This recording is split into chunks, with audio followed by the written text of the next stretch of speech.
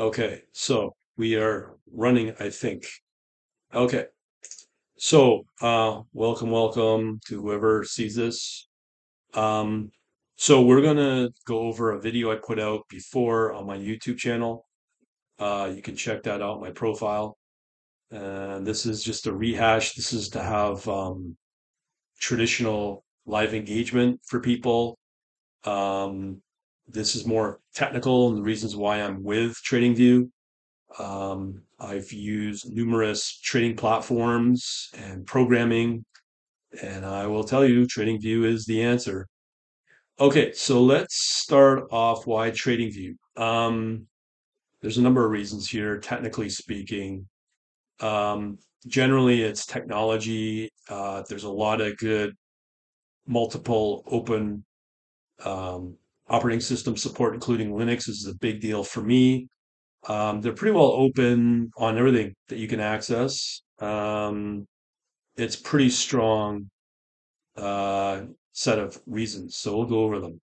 So the first reason, as I said, is technology. I think technology is one of the big things that TradingView brings to the table. Said they have multiple operating system support. That's including mobile as well. If you're into non or de-Googled, you can run TradingView on it as well, and it's that good. So the other big thing over the years since TradingView has grown, they pretty well have some of the probably the best charting out there. It's very polished. Also, as I said, the big thing that's going to be a big deal for a lot of people soon, I wouldn't be surprised it is or it isn't, is mobility with the app and the service. When you run your own set of bots, your own set of just whatever technology, you kind of generally have to watch it if it's on desktop or even on cloud. But yet you're going to be really limited on the apps that are available, and that's going to kind of draw you back. But whereas with the advancements of TradingView, especially the apps are very sophisticated, especially if you're on a tablet like an iPad. I think there's a lot of advantages with it, and it just enables you to be on the go and trade and have everything uploaded in a one set of servers, so you don't have to worry about the technology. If the server goes out, what do you do? Things like that. It's just there is literally a lot of advantages here. So again, you can see here, no limits of sessions. So some platforms will have license control. You can have maybe two sessions open at once. I haven't seen any limit yet with TradingView. So you can have maybe three, four sessions open at once on mobile across different desktop. So I haven't seen any sessions there. And the thing is, it's channeling into one interface.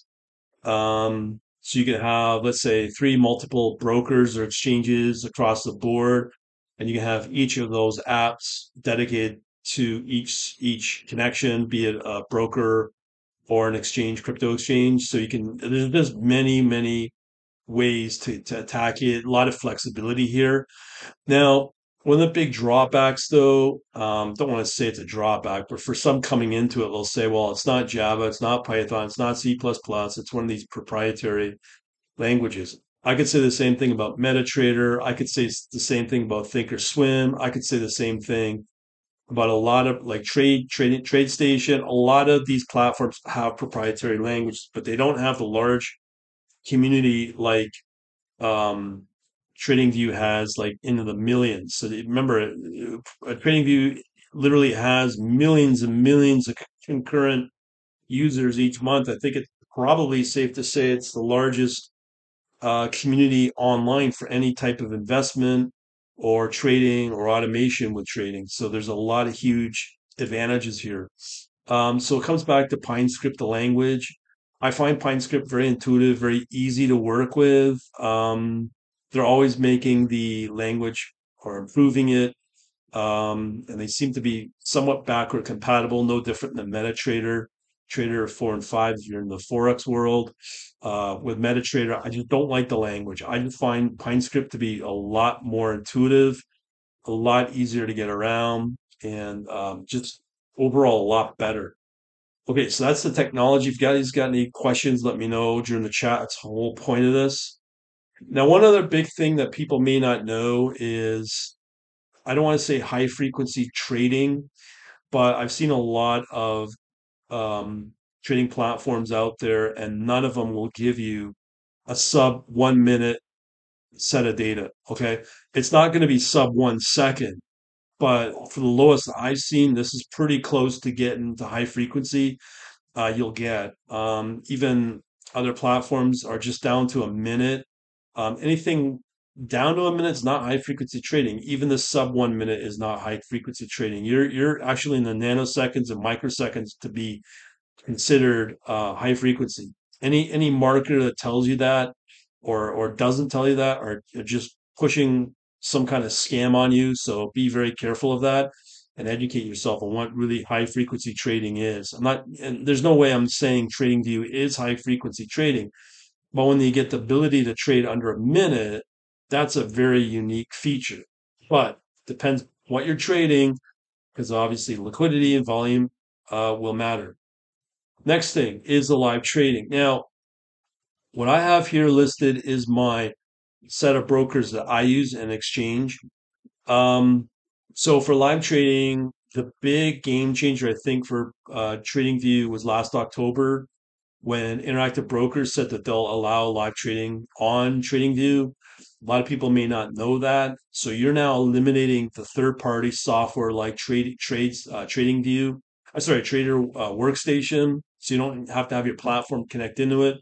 And I think it also takes away the what my friend would call a coffee break, where the server will get knocked out at quarter to 12 midnight or 5 to midnight or whenever it is. You may not be affected by that. I still have yet to test that, but I'd be really surprised if it was there. Um, but even still, it shouldn't interface your connection into the market because you can truly have your strategy or whatever idea running with TradingView, and shouldn't be interrupted by the disconnection there. Again, I could be wrong. So that's a game changer right there with interactive brokers. That pretty well is the equity, futures, options. It's all covered, obviously, through interactive brokers. You also get the crypto as well if you're in the States. I think they're rolling out crypto live trading in other countries. I'm still waiting for me. The only thing when it comes to TradingView, it's fairly limited on the crypto. Back in the day, Binance was fine. Binance is still supported, but I don't know if you guys have kept up to date with Binance. I'm not going to get into that. That's up to you if you want to continue using Binance, but they do. TradingView does support Binance. If you are like myself, living in Ontario, Canada, probably one of the most restricted jurisdictions on the planet for crypto, Ontario, all all crypto exchanges had to be registered at the beginning of this year or thereabouts. And there's only six exchanges. So the only one that I have access to being in Ontario, Canada is Gemini. So that's the only disadvantage I have with the crypto.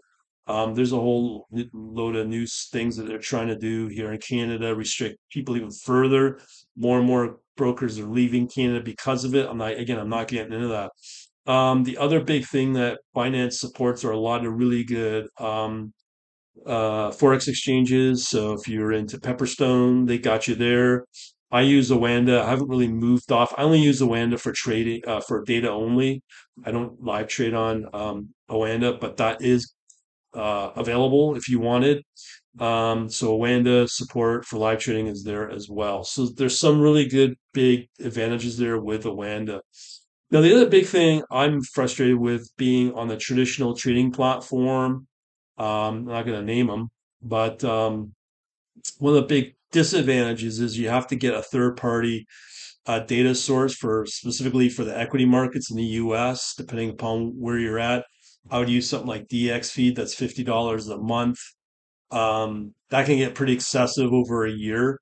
So that will right there be more expensive than using TradingView itself for the data as well. I think the data is like $4 or $5 coming from places like the CME and whatnot. It's very low fees for live trading data. And they've got a lot of coverage globally now for a lot of brokers. I just read they added Pakistan, Sri Lanka. So they're really expanding into new markets with TradingView. You will not get that anywhere else on any trading platform or any broker. TradingView is giving you the access. So if you're with interactive brokers and you get access to that data, you can then live trade on interactive brokers as well. So again, big advantages there for the data feed. The data I've seen can be $45, $49 to all the way up to 110. That's just for a basic stock market fee for the US. And then you got to add on. And I'm not sure, but I think with TradingView, you do get live trading data as part of your account. So there's that.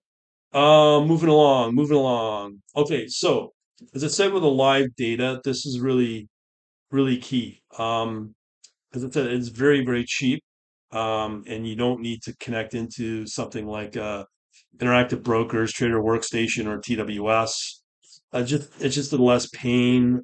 Same with Oanda. With one platform, you got to log in before you connect into the platform. You don't have to do that. It's all out of the gate once you open up your TradingView session or app or desktop app, whatever you're using. It's very easy.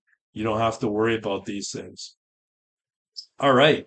Any questions so far? Comments before I go to the next slide? This could be the shortest and quickest presentation I've done for TradingView. Anybody out there? Let me know. Let me know if you're alive. See people come in. Oh, that's all I've got. Anyways, let me tell you what I'm planning to do with TradingView. There's numerous scripts that I'm writing. I'm on the premium level. I've just updated my profile. So if you want to know more, just go into my profile or signature on any of my trading ideas. You'll see the my website as well as you will see the um, Telegram and my Discord server connection. So you can connect there to see it. So I'm really rolling out, I'm up to 108 followers now. It doesn't sound like a lot, but considering all the other social media, that's one area I've not talked about is the social media application of TradingView is very powerful. It's the most engaging. They don't censor. Well, they will censor. You got rules to follow, but the thing is that they're free and open. They don't seem to limit your reach on your trading ideas, unlike something like YouTube or Facebook or whatever. So I'm not seeing that either. It's pretty good. It's one of the more open networks for that. There's a lot of good things going on with TradingView as long as you play by the rules. You don't try to cheat the system. And keep it at that. Anybody else got any questions or comments? It's 15 minutes. Wow, very short tonight. Anybody? Ooh, ooh, ooh. No, no, maybe. Let's go. Anybody? No? Okay, I'll do a going once, a going twice, going three times. Woohoo! Okay, we tried. Thanks for watching. Have yourselves a good day or night, wherever you are. Check out the profile again for the Discord and Telegram, because I know all you trading users out there like those platforms. So we'll talk to you later. Thanks. Have a good night.